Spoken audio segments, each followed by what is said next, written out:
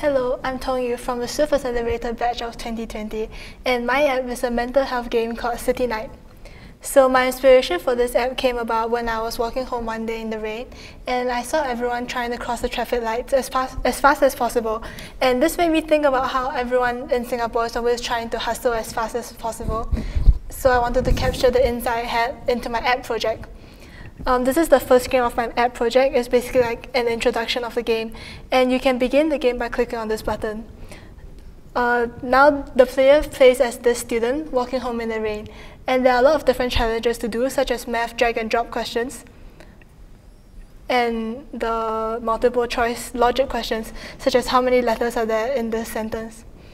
When the player does too many questions wrong and there are 3 strikes, the player will eventually fall down and feel overwhelmed, expressing the hopelessness. And this is like a metaphor for how life might get really stressful in real life.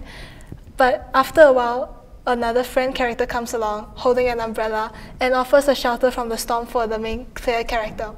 Through this, I hope to tell the user that in life it's okay to be stressed sometimes, and we should all try and lean on our friends for support and not be afraid to express what we feel.